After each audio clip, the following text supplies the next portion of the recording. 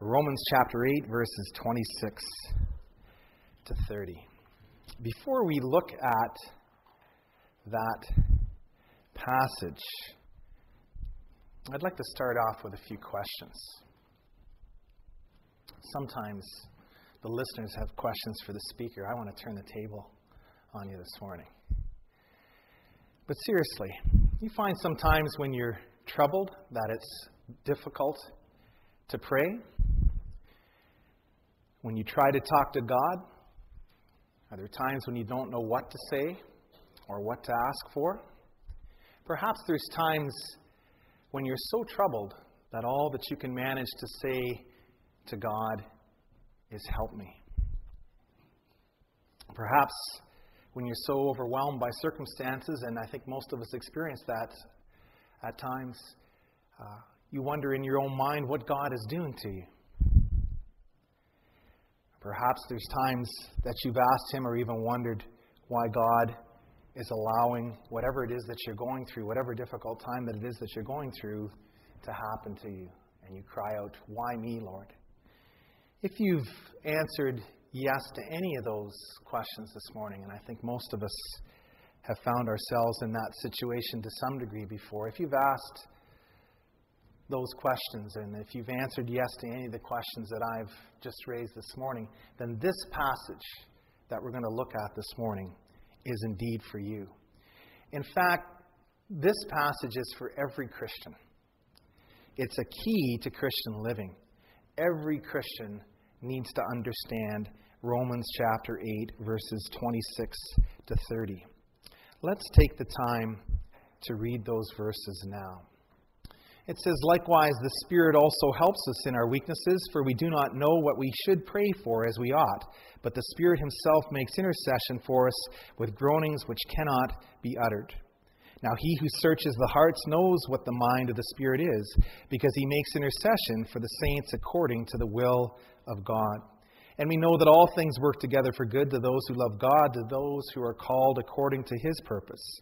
For whom He foreknew, He also predestined to be conformed to the image of His Son, that He might be the firstborn among many brethren. Moreover, whom He predestined, these He also called, and whom He called, these He also justified, and whom He justified, these He also glorified." Heavenly Father, we thank You this morning for Your word.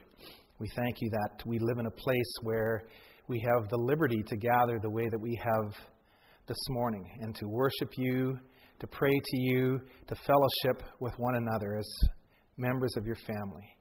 And Father, to be able to sit under the teaching of Your word. Father, we thank You even more so for the liberty that we have in Christ, that we've been set free from sin's bondage, and that now we have been liberated to serve in Christ the true, almighty, and powerful God. Father, we thank You for this privilege that we have of serving You. We just trust now that as we look into Your word, that Your Spirit will guide us and will be our teacher. Father, we just trust that if there are things that are said of the flesh, that they'll be forgotten.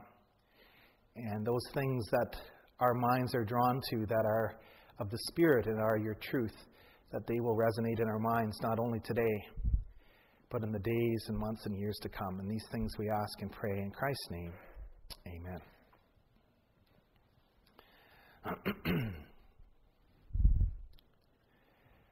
Have you ever heard someone perhaps say this phrase that's up on the screen, "God knows what's happening"? Have you ever heard somebody say that in vain? I have.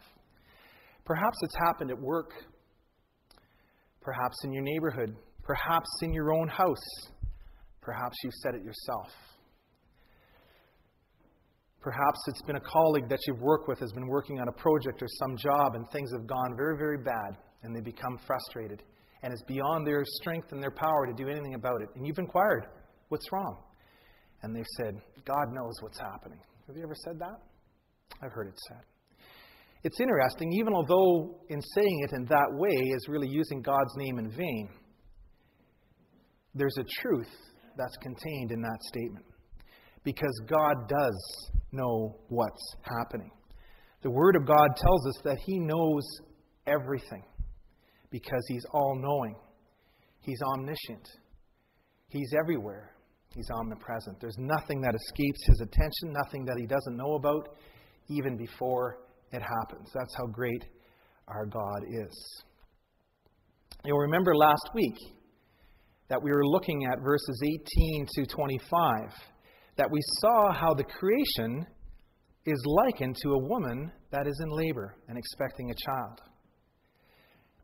We see in verse 19 that it says it's the earnest expectation of the creation eagerly waits for the revealing of the sons of God. And in verse 22, for we know that the whole creation groans and labors with birth pangs together until now. We know that because of Adam's sin, and we looked at this last week, that not only the human race, not only Adam's race has been plunged into a corrupted state where sin and suffering and pain and illness and aging and death exist, but that those things have also come into the rest of the creation. And we looked at a bit of that last week. How this creation is characterized by those things. And the Apostle Paul, inspired by the Holy Spirit, likened that to a woman in her labor pains. But of course, this analogy is a beautiful one because a woman that is in labor looks forward to the end of that time of toil and that time of pain, to a time when something very wonderful is going to be revealed. And that's what the Scriptures say here. That's what we've been looking at. That it's the earnest expectation of the creation, eagerly waiting for the revealing of the sons of God. And that's talking about those of us who believe in the Lord Jesus Christ and the glory which shall be revealed in us. That aspect of our salvation, that the time is coming when we are going to be changed into the likeness of Christ. And we're going to look at that a little bit more this morning. But we live in this present time, and that is still future. It could happen at any time. We know that we have that earnest expectation that Christ is going to return with a shout, and that we're going to be caught up in the air together with Him, and we're going to be changed into His likeness because we're going to see Him as He is. And that could happen at any time. But in the intervening time, we know that our life is also characterized by birth pangs, so to speak. That we do experience a measure of sorrow, of toil, and of pain. And some people have more of it, and some people have less of it. But God has done something very special for those of us who are in Christ, those of us that have put our trust in the Lord Jesus Christ. He has given us His Holy Spirit, and that Holy Spirit has taken up residence in us. And that Spirit is described as a helper, as a comforter. This was something that the Lord Jesus Christ promised to His followers, His disciples in John chapter 14, that this comforter would be very much part of their life and would be with them. And this is something that we see in verses 26 and 27, is that God is always with us. We are assured of that His Spirit is in us. And that the Spirit communicates our unspoken thoughts, emotions, and needs to our Heavenly Father. And does so perfectly. And finally, the Spirit that lives in us knows our true needs. There's times we're not sure what we need. There's times we think we know what we need, and we ask God for it. Or as I said before, there's even times where we're not even sure what to ask for. But be assured of this, that the Holy Spirit knows our true needs even better than we do ourselves.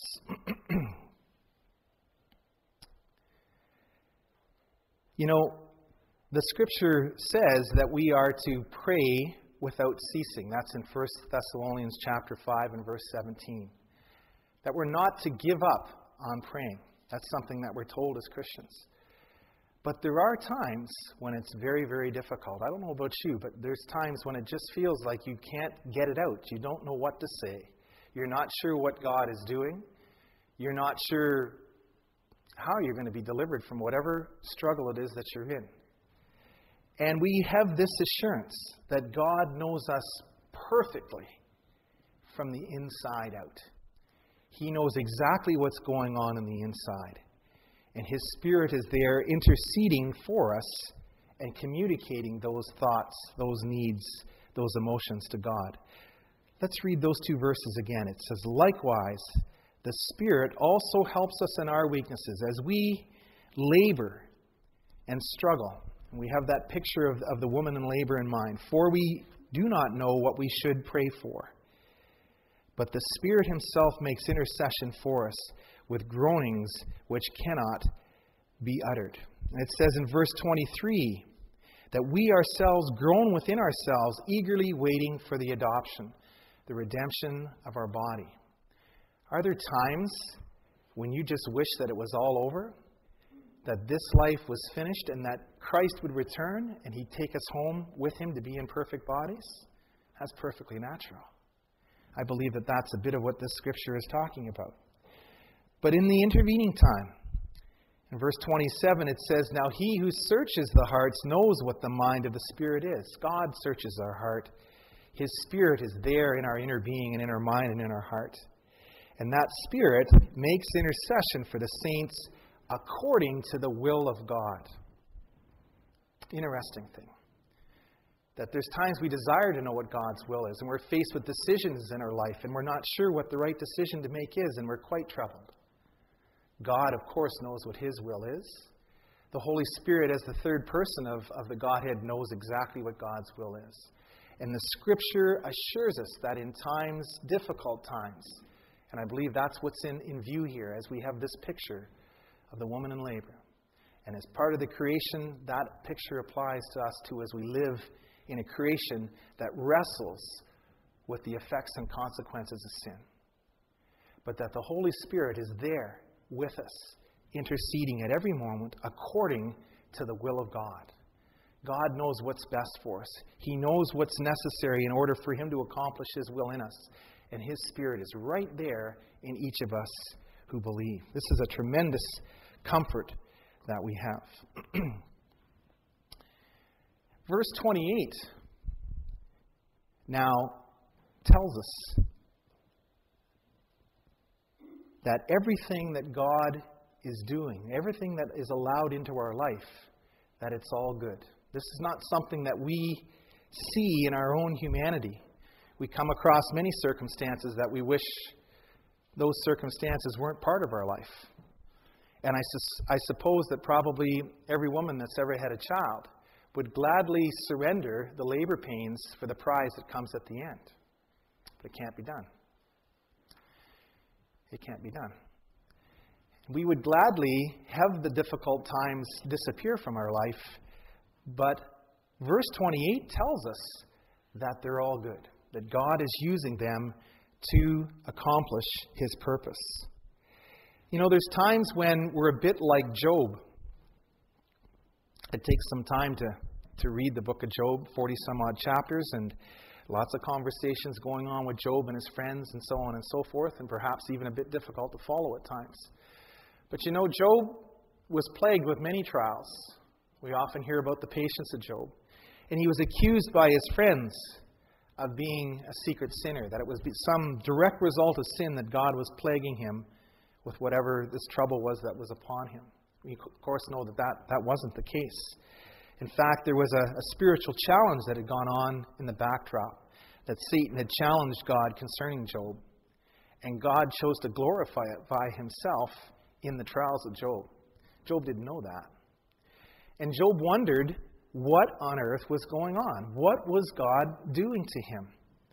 And in places in Job, his attitude was tantamount to him demanding an explanation from God. He called out on God and demanded that God give him an explanation of what it was that he was doing.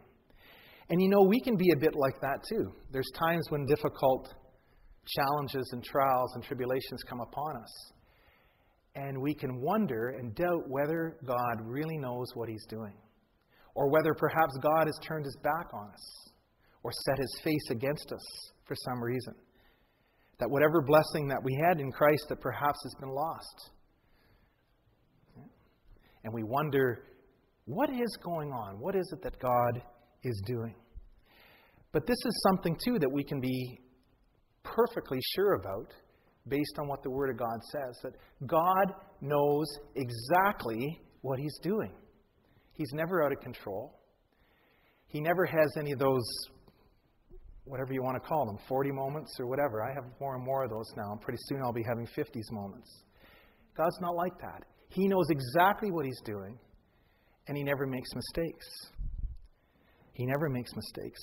And this verse, verse 28, let's read it again. Most of you that have known me for some time know this is one of my favorite verses in the Scripture. And it says, "And we know that all things work together for good to those who love God and are called according to His purpose." You've heard me paraphrase it before, and I'll do it again. This Scripture says that everything that happens to you, every circumstance, every moment, and every single thing that happens to you in your life, it's all good from God's perspective. He's using all of it to accomplish a purpose, and He knows exactly what He's doing. He knows exactly what He's doing. Do you believe it? This is a test of the Christian faith. You ought to believe it because God's Word says it in black and white. That everything that's happening to you, God is using to accomplish His purpose.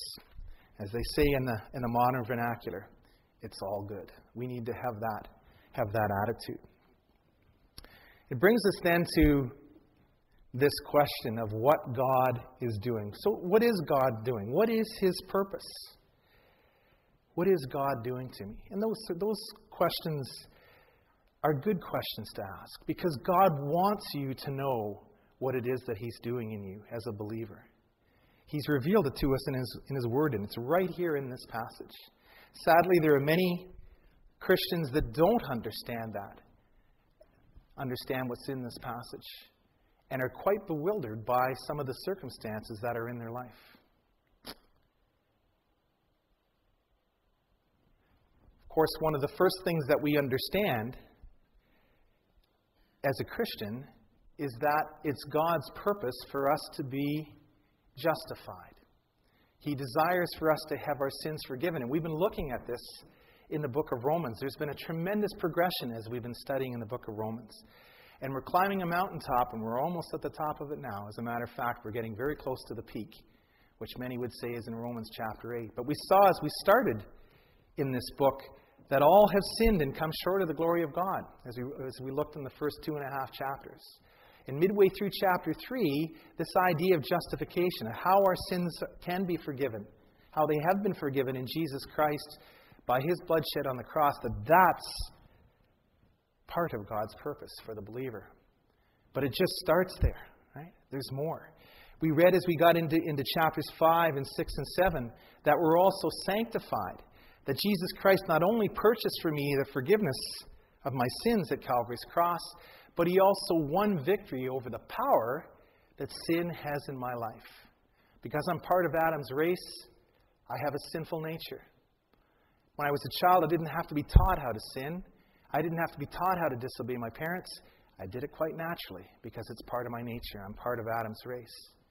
I'm a slave to sin naturally because I'm born of Adam's race. But Christ, when He went to the cross, He went there as the last Adam. And He put an end to sin. And the Scripture says that He set us free from sin's power, and we've been raised up together with Him in newness of life, and we serve a new master now because we've died to sin and we're alive to Christ. But there's even more. There's even more to God's purpose. And this is what we've been looking at in Romans chapter 8. That it's God's purpose for us not only to have our sins forgiven, not only for us to be rescued and freed from sin's power, but it is God's purpose for us to be conformed to the likeness of His Son. It says in verse 29, "For whom He foreknew, He also predestined to be conformed to the image of His Son." You see, the Scriptures teach us that we are destined for sinless perfection. That's where we're headed. And it's not something that I'm accomplishing by my own efforts. It's something that God is accomplishing in me through Christ. That Jesus Christ made it all possible at Calvary's cross. Possible for me to have my sins forgiven. Possible for me to be rescued from sin's power. And possible for me to be conformed to the likeness of Jesus Christ. And there's at least two aspects to that. That I am being conformed, and I will ultimately be conformed to the likeness of Christ's character. You remember recently we did a study in the fruit of the Spirit in Galatians chapter 5. Those are the joy, His peace, His patience, His kindness, His goodness, His faithfulness, His meekness, and self-control. And we have a measure of that now. We have the first fruits of the Spirit as the Spirit works in us to cultivate these characters. But the time is going to come when the work is going to be complete. It says in Philippians chapter 1 that He who began a good work in you will complete it at the day of Christ Jesus. The day is going to come when we're going to meet Christ face to face, and the work will be finished. And we will be like Christ in all of these characters. But it's not only in character that we are destined for sinless perfection, but in our bodies as well. These bodies are racked by sin. They're corrupted by sin. And the day is going to come, the Scriptures teach us, when we're going to cast off this old heavenly tent. And we're going to get a new heavenly habitation, a new body that is going to be incorruptible. We'll have a body where there's no suffering, there's no pain, there's no illness, there's no aging. And a body that cannot die. This is the body that Jesus Christ was raised in. This is the body that He was raised in. He is the firstborn among many brethren. He is the first to get that immortal, incorruptible body that is not characteristic of Adam's race. It's characteristic of the second man. Adam was the first man.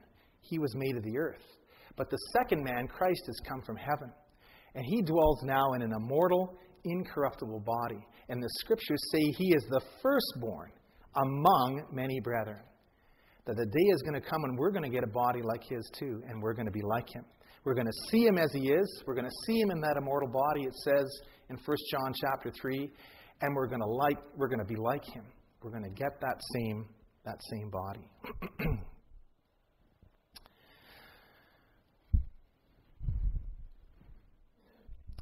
We read in this verse 28 about God's purpose. And there's a progression of words here as we go through verses 28, 29, and 30. There are key words: purpose, foreknew, predestined, called, justified, glorified. And I'd like to spend the time that we have remaining in looking at those key words, because there's a progression there. And this ought to give us comfort and confidence that indeed God knows what He's doing, and that He's going to get what He set out to get right from the very beginning of time, and that everything that's going on in our lives is working to accomplish that purpose.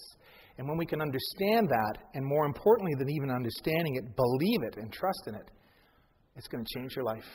It's going to change the way that you look at some of the stuff that goes on in your life, in particular some of the difficult and challenging times. You see, God had a purpose from the beginning of time. He desired and He set out to have a perfect relationship with perfect beings that was fashioned after the relationship that He has with His Son. He has a perfect relationship. God has a perfect relationship with Himself, so to speak. Between the first and second person of the Godhead, there is a flawless and perfect relationship between Him and His Son, the Father and the Son. And God had a purpose from before the foundations of the earth, before time and space and matter even existed, and all there was God Himself, that He had a purpose. He said, this is what I'm going to do. I'm going to create a race of beings that I'm going to have a relationship with, and it's going to be like the relationship that I have with my Son. And God has foreknowledge. He knows everything, and He is all-powerful. And once He had determined that purpose, He knew that it would be, He knew what the ultimate outcome would be, that He would have what He purposed to get, because He's God. Nothing could stop Him. All-powerful and almighty. Nothing could thwart this purpose. Even sin itself cannot thwart this purpose. He knew from the very beginning what He would ultimately have. And then He determined beforehand that He would get it. And this is what predestination is. That He determined beforehand that those who would trust in the Lord Jesus Christ, He marked them out before time, even before the creation itself was made, and said, they will be conformed to the likeness of His Son. And so we have His purpose in eternity past. His knowledge that this would be accomplished according to His will. And Him determining beforehand that those who were chosen in Christ would be conformed to the likeness of His Son. And then we see this word comes up in a couple of places about those who are called. Did you notice it in verse 28? That we know that all things work together for good to those who love God, to those who are called according to His purpose. And in verse 30 it says, moreover, whom He predestined or chose from before the foundations of the earth, determined beforehand, those He predestined, He also called. Interesting. You see, God had a plan from before the foundations of the earth. And He set the creation in motion. There was a great event, a tragic event that happened in the Garden of Eden where the whole creation was plunged into sin. But that's not going to stop God. He knew that would happen. And He knew beforehand that His Son would have to die in order to redeem the creation. And He has determined beforehand that any that would put their trust in the Lord Jesus Christ, this purpose would be accomplished in them. And the question of the ages is this. You're being invited by God to make His will yours. God's will doesn't change. God purposed these things from before the foundations of the earth. That you'd have your sins forgiven. That you'd be delivered from sin's power. And you'd be delivered from all the consequences of sin. The effects that it has on your personality and your character and even your body. And now the question of the ages is, do you want His will to be yours? That's what the gospel invitation is. God wants you to have your sins forgiven. Do you want your sins forgiven? He's made provision for that. God wants to rescue you from the awful power that sin has over you. Do you want that? And God wants you to conform you to the likeness of His Son. You are called, you are invited to make His will yours. And it's as simple as that. If you say, yes, God, I'm a sinner. I want my sins forgiven. I want to be delivered from myself, this nature that I have where I naturally sin. And I want to look forward to one day meeting you face to face in the person of Jesus Christ and being delivered from this sin-racked creation and this old body that I have. That's what we are called to. It says, those He called, He also justified. And really, as we've gone through the book of Romans, what we've seen is that justification is really like the starting point of our salvation, isn't it?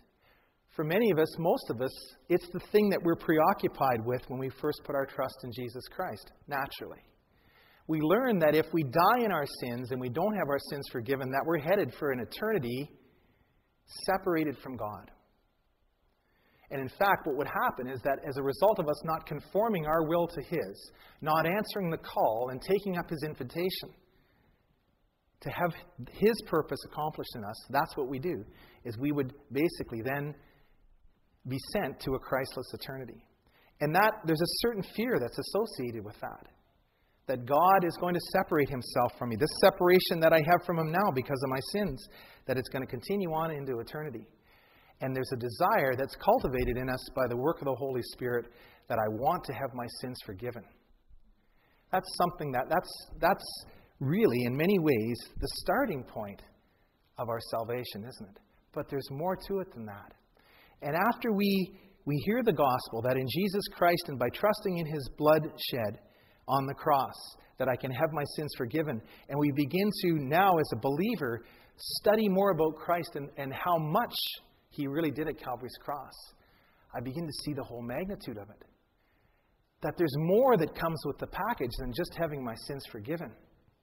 There's more than just dying and going to heaven. Okay? There's a lot that want to go to heaven when they die.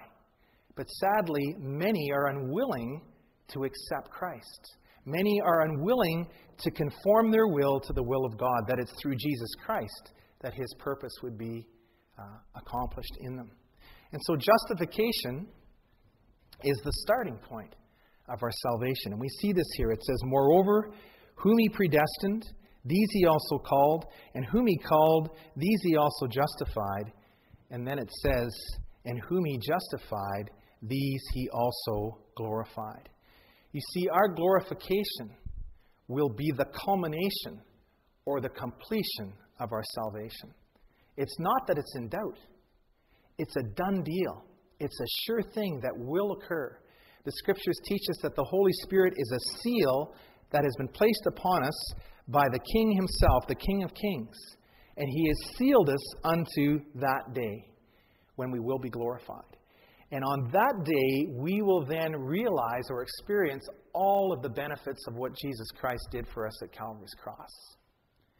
And there's a marvelous thing as we look in this verse. Have you noticed it? Have you noticed the tenses of the verbs? Look at the way it's worded. It says, moreover, whom he predestined, past tense. These he called, past tense. And whom he called, past tense. These he also justified, past tense. Now, if you're a believer, you can relate to that. You can remember when you first put your trust in the Lord Jesus Christ and your sins were forgiven. That's past tense, right? But now look at the way it continues.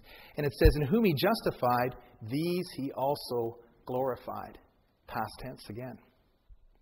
Interesting, isn't it? Because we look forward to that as something future. A time is going to come when I'm going to see him face to face and I'm going to be changed into his likeness. And we typically would not use a past tense verb in describing our glorification. But God does. You see. Why? Because it's done in his mind. It's done. God stands outside of time. He made time itself. The very first verse in the Bible says, in the beginning, God created the heavens and the earth. And in scientific terms, what that means is that God created by the power of his word the space, time, matter continuum. Those three things. Time itself didn't even exist. And he stands outside all of that. And he sees it all from the beginning to the end. This is why it says that Jesus Christ is the Alpha and the Omega. He's the beginning and the end. He sees it all. God sees it all. And from his perspective, as he looks to his right hand and sees his Son, Jesus Christ, seated at his right hand, and us seated there with him, because that's where we are, we're positioned in him, it's a done deal. It's finished. It's complete. When was it completed? Well, it was done at Calvary's cross. That's where we were glorified. Just as we were sanctified there and we were justified there, it was all been made possible because of what Jesus Christ has done for us.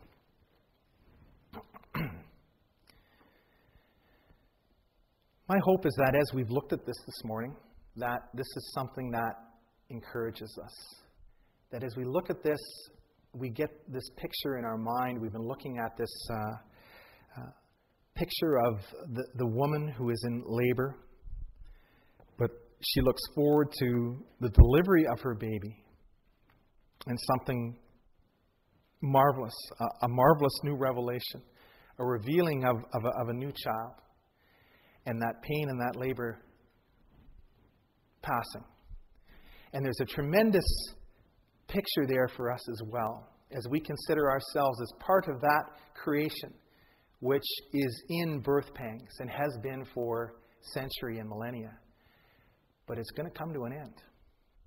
And those birth pangs, the troubles that we face in this Christian life, that's part of us being identified with Jesus Christ. It goes right back to verse 17. It says that since we are children, we're also heirs, and heirs of God, and joint heirs with Christ, since indeed we suffer with him, that we may also be glorified together.